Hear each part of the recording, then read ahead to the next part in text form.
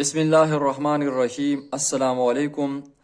نن زمونږ ویډیو د ګریډ 5 د جنرال ساينس د بوک نه ده. چپټر نمبر 5 Physical and Chemical Changes of Matters. پیج دی 65 او ټاپک دی dilute and concentrated solution. dilute وی پیکتا او concentrated وی ټینګ تا. dilute solution هغه solution دی چې په هغې کې د سلوټ مقدار کمی او concentrated solution هغه solution دی چې په هغې کې د سلوټ مقدار سیوای.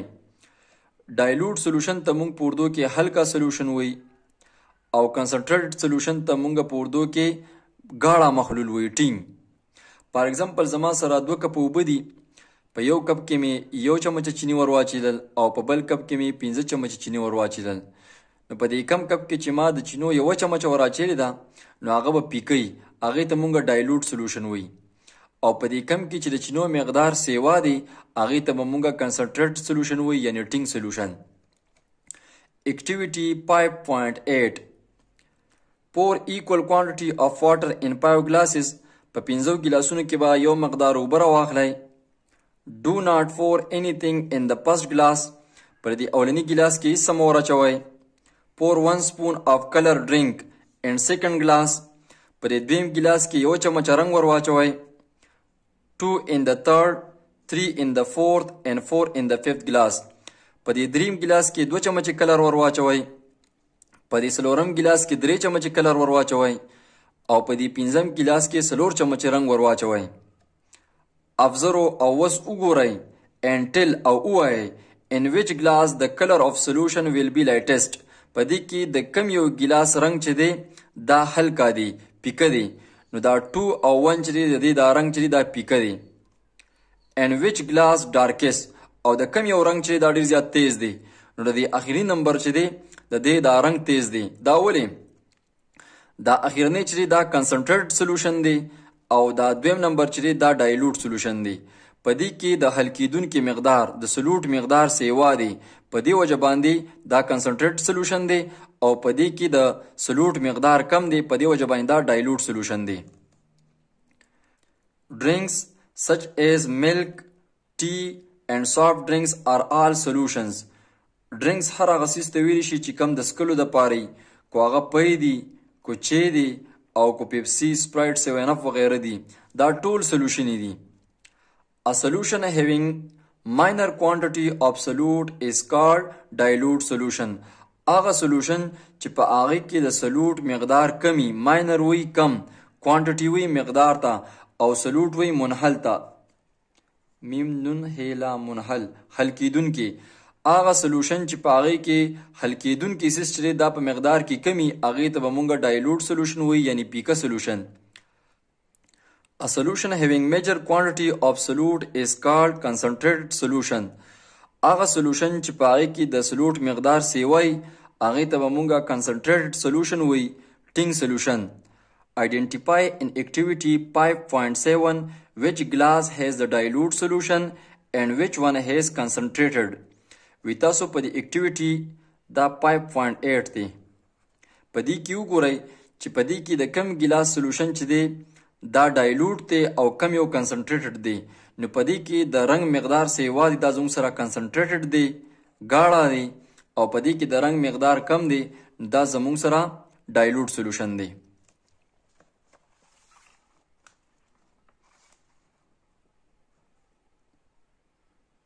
زمونږ بل ټاپک دی chemical changes in everyday life.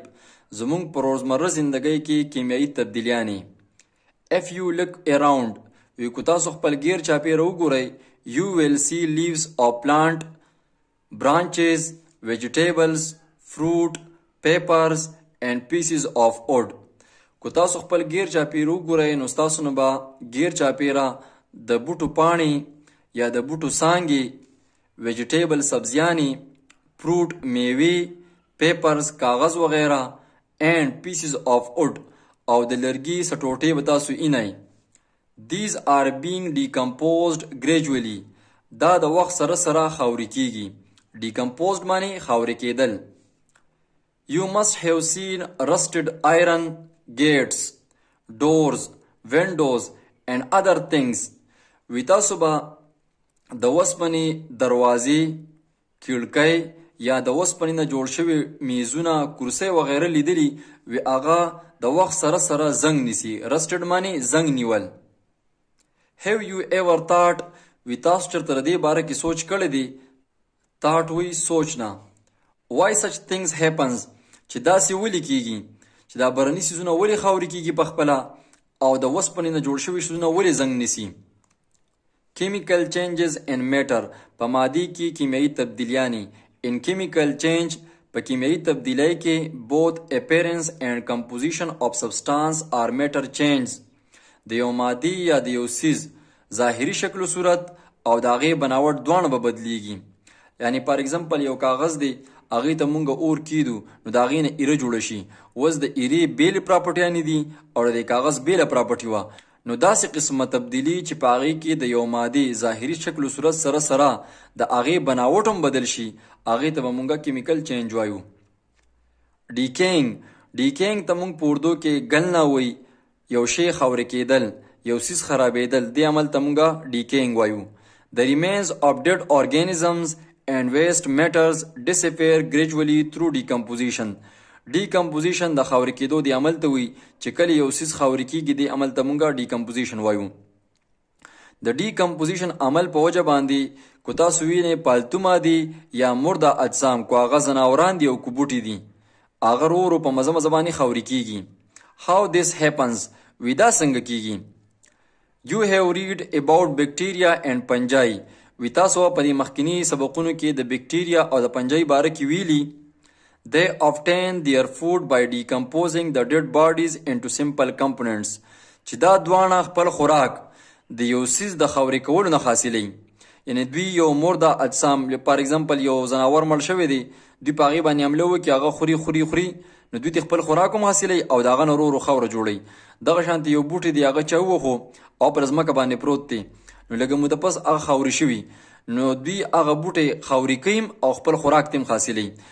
نو دا بکټیریا او دا پنجې الله تعالی داسې جاندار پیدا کړي دي چې دوی کم ځناوران یا کم بوټي مړه شي، دوی د هغې نه خپل خوراک هم حاصلوي او د هغې نه خاوره هم جوړوي. This process is called decaying. او د خاورې کېدو د عمل ته یا د خرابېدو د عمل ته مونږ decaying وایو. بل ټاپک زمونږ سره دی برننګ. برننګ ته مونږ په اردو کې جلنا وایي او په پښتو کې ورته مونږ سوځېدل وایو. The fuel is burned in the stove to cook food. وی کله چې مونږ پخلی کوو نو مونږ خشاک سیزو. فیول هر هغه څیز ته وایي چې کوم مونږ د خشاک په توګه باندې استعمالو، هغې ته به مونږ فیول وایو. لکه دا ګیس هم کیدی شي، دا لرګي هم کیدی شي، دا تیل هم کیدی شي. نو هر هغه څیز چې هغه مونږ د خشاک لپاره استعمالو هغې ته به مونږ فیول وایو. سټا وایي چولې ته. when the fuel burn چې کله دا خشاک سوزي then you can see the flame. نو تاسو به د دې خشاک نه شعلې په چوتېدو باندې لیدلي، د دې نه شعلې راخیږي. The flame develops during combustion reaction. دا flame د combustion reaction د وجې نه پیدا کیږي. اوس combustion reaction څه ته وایي؟ کله چې دا خشاک د اکسیجن سره ریاکشن کوي نو دوی کاربن ډای اکساید ګیس او لوګي پیدا کوي، دې ته مونږ کمبنشن ریاکشن وایي. هغه عمل چې په هغې کې دا خشاک کو هغه سیو ګیس دی، کو هغه تیل دی او کو هغه لرګي دي، دا د اکسیجن سره ریاکشن کوي او له دې نه اور پیدا کیږي، دې عمل ته مونږ کمبنشن ریاکشن وایو. This is called burning. او دې عمل ته د سوځېدو دې عمل ته مونږ برننګ وایو. The burning of coal کله چې کویله سوځي، اوډ لرګي سوځي، پیپر کاغذ سوځي، میچ سټیک یا ماچس سوځي، دا ټول عمل چې دا په برننګ کې راځي. نو برننګ چې دا یو کیمیکل عمل دی، کله چې یو سیز وسوځي نو بس دا واپس خپل حالت ته نه راځي، بس دا ختم شي. زموږ سره بیا بل ټاپک دی رسټینګ، زنګ نیول. Activity 5.9. Take 3 test tubes and mark them as A, B, C. وی تاسو 3 ټیسټ ټیوبز راواخلئ، یو له A نوم ورکئ، بل له B نوم ورکئ او بل له C نوم ورکئ. Take water in test tube A and put a nail in it. پر دې ټیسټ ټیوب A کې تاسو اوبه ور واچوئ او په هغې د پاسه بیا نیل کیدی، یعنی دا میخ پکې کیدی.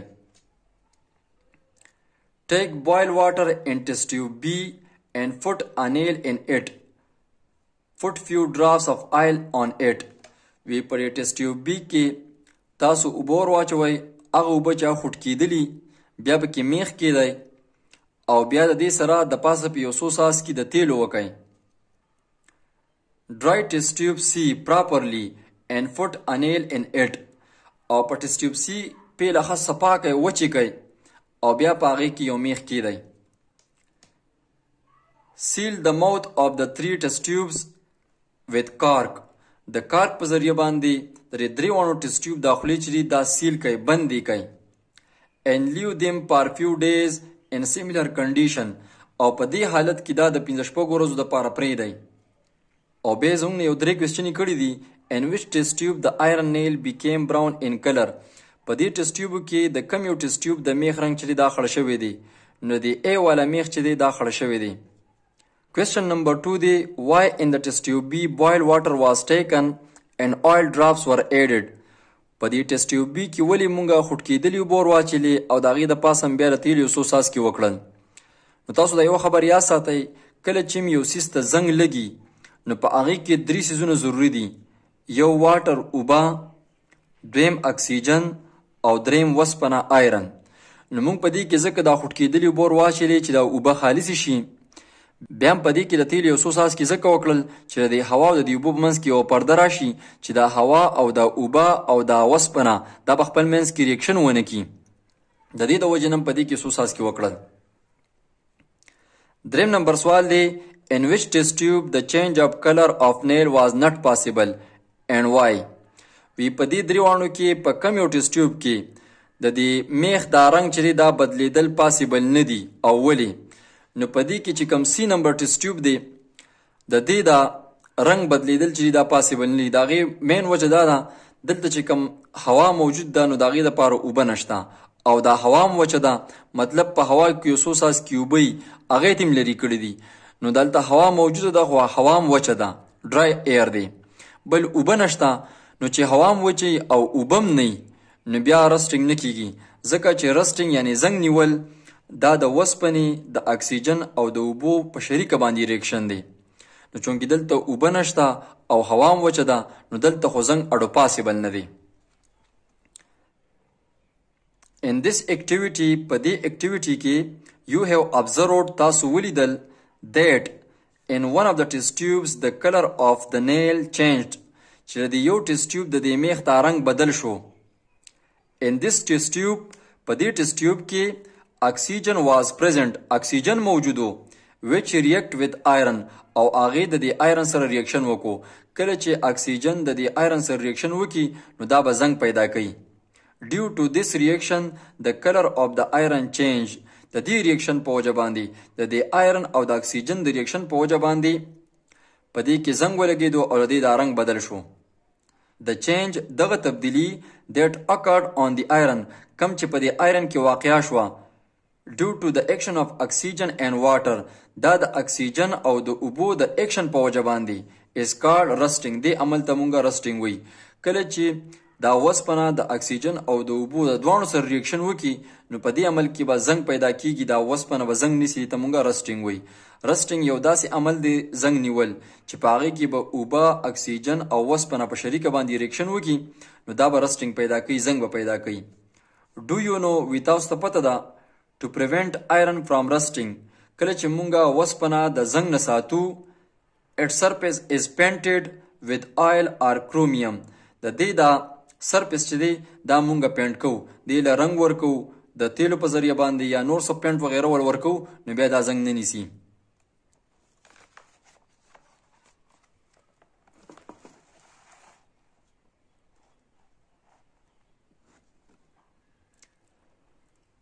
بیا زموږ سره بل ټاپک دی ډیفرنس بټوین فزیکل اینڈ کیمیکل چینجز.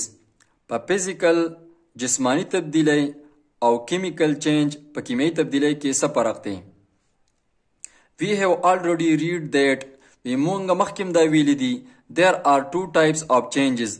دو قسمه تبدیلیانې دي physical change and chemical changes. یو ته physical changes وی او بل ته chemical changes وی. A change in which no new material is formed. with different properties, then such change is called a physical change. هغه تبدیلی چې په هغې کې څه نوي څیز جوړ نشي هغې ته مونږه physical change وایو. Physical change can be reversed. Physical change چې دا واپس کیدی شي. Such as on heating, the solid wax becomes liquid but remain wax. For example, کو پرس که مونږ شمع ته کله اور بل کو کنه نو دا شمع رو ویلی کیږي نو دا د سالډ حالت نه د کلک حالت نه اوبو والا شکل ته راځي. خو دا چې کو سالډ حالت کې مين دی ته مونږ شمع وایي دا ویکس پورته وایي او کو دا د اوبو په حالت کې ده نو دی ته مونږ موم وایو. On cooling کله چې مونږ دا یخ کو د لیکوډ ویکس دغه اوبزن موم چې دی becomes solid دا دوباره کلک شي but remains a wax. خو دې ته به دغه ټایم کې مونږ ویکس وایو. مطلب دا دی کو دا شمع د اوبو په شکل کې یا کو په کلک شکل کې دې ته په دواړو حالتونو کې مونږ ویکس وایو یعنی موم به ورته وایو. نو په دې دوران کې د دې اوبو نه څه نوي څیز نه جوړیږي بلکې د اوبو شکل واورې ته لاړ او که پرس که واوره بیا ولی شي نو بیا د اوبو شکل ته راله نو صرف دا ظاهري شکل یې بدلیږي را بدلیږي نور څه نوي څیز پکې نه تیاریږي. نو داسې قسمه تبدیلي چې په هغې کې څه نوي څیز جوړ نشي هغې ته به مونږه فزیکل چینج وایو. Such a change یوه داسې قسمه تبدیلي which results چې د هغې په نتیجه کې into a totally new materials یو نوي څیز جوړ شي is called chemical change. هغې ته به مونږه کیمیایي تبدیلي وایو. یوه داسې قسمه تبدیلي چې په هغې کې مکمل یو بل نوي څیز جوړ شي هغې ته به مونږه کیمیکل چینج وایو. فار ایگزامپل چینی دی او اوبه دي مونږ د دې شربت جوړ کو نو دا شربت یو نوي څیز دی هغه د دې چینو نه مختلف دی او د دې اوبو نه مختلف دی نو دا کیمیکل چینج دی. دغه شانتې مونږ چې پخو نو په هغې کې چینی چې اوبه او پی وراچو اوس دغه چې تیار شي دا د څلورو څیزونو نه دی مختلف خصوصیات دي نو دا هم کیمیکل چینج دی. دغه شانتې یو لرګي وسوځي د هغې نه ایره جوړه شي اوس د دې ایرې او د دې لرګي ډفرنٹ پراپرټیز دي نو دا هم کیمیکل چینج دی. The burning of paper is a chemical change. د یو کاغذ سوځېدل چې دا کیمیکل چینج دی as ash is formed in the process. او په دې عمل کې څه پیدا کیږي ایره پیدا کیږي. اوس دا ایره او دا کاغذ د دې دواړو خصوصیات مختلف دي په دې وجه باندې دا کیمیکل چینج دی. The chemical change cannot be reversed. دا کیمیکل چینج واپس کیدی نشي. مطلب دا دی چې موږ د دې ایرې نه دوباره کاغذ نشو جوړولی او فزیکل چینج چې دا واپس کیدی شي. مطلب واوره ده د هغې نه واپس اوبه جوړېدی شي دغه شانتې د اوبو نه دوباره بیا واوره جوړیږي نو دغه اوړي راوړي دا موږ واپس کولی شو فزیکل چینج. خو کیمیکل چینج چې دا موږ بیا په اسانه طریقې باندې واپس کولی نشو. امید لرم ماشومانو چې تاسو په ننني ټاپک باندې ښه ښکلي پوه شوي یې. زما چینل سبسکرایب کړئ دا ویډیو مو خوښ شوي وي لایک یې کړئ د خپلو ملګرو سره شیر کړئ. د بل لیکچره پورې ښاد او آباد اوسئ. د لوی الله په امان. Thanks for watching. Don't forget to like, comment, share and subscribe to